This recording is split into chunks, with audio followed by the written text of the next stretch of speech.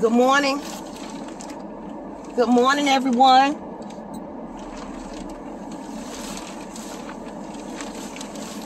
Welcome to my channel. Welcome to my wealthy lifestyle. I hope all is well with you and your family. It's a rainy day today. On my way to the dentist. The word for today is stop being jealous of other people's blessings. Stop being jealous of other people's blessings. There's enough blessings to go around for everyone.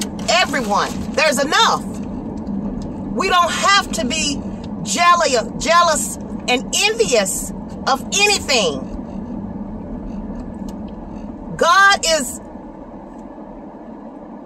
allowing you to go through things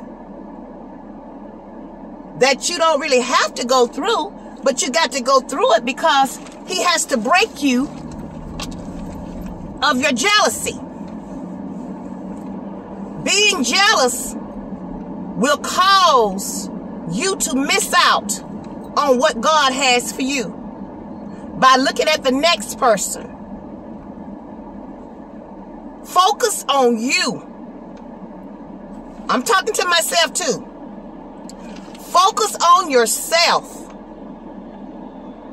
Be thankful for what God has already given you.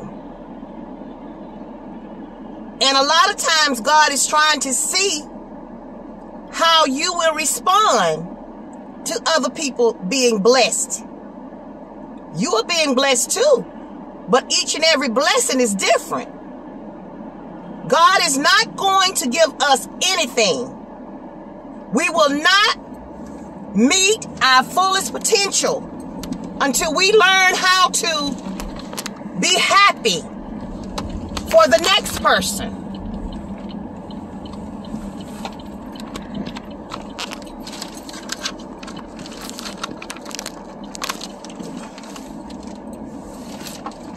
We won't reach our highest potential until we are able to accept other people's blessings. Other people's blessings. Things that God is blessing them with. Some people are jealous of your gifts. All of us have one. We might not, some of us have more than one.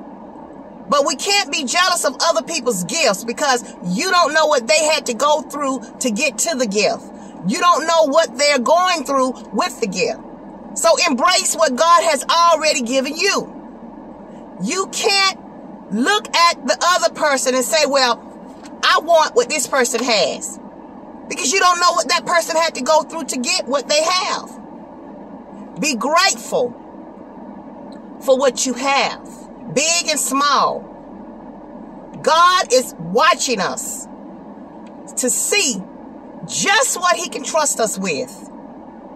God won't trust you with bigger and greater things because you're so envious and so jealous of other people's breakthrough, other people's blessing. I am passionate about this. God was speaking to me this morning about this. How people go around and they are looking at other people's blessings instead of focusing on what He's already given them. You can't watch and focus on other people's stuff when you need to be focusing on yourself. Embrace what God has given you. Embrace it. You might feel that you are not as attractive as the next person, but embrace what you have. Embrace it. We can't change it. The only thing we can do is embrace what God has given us and get our bodies and our minds and our spirit to its greatest potential. That's the only thing we can do. Be the best version of who we are. That's the only thing we can do. And when we do that, we're going to love who we are. And we're going to stop looking at other people and what God is blessing them with and focus on ourselves. This day is a great day, even though it's raining today. This is liquid sunshine, and just to be able to wake up this morning, because a lot of people didn't wake up, is a blessing. And you might not feel like you are at your fullest potential, but you can get there. If you focus on yourself, you can get there. Don't focus on what someone else has.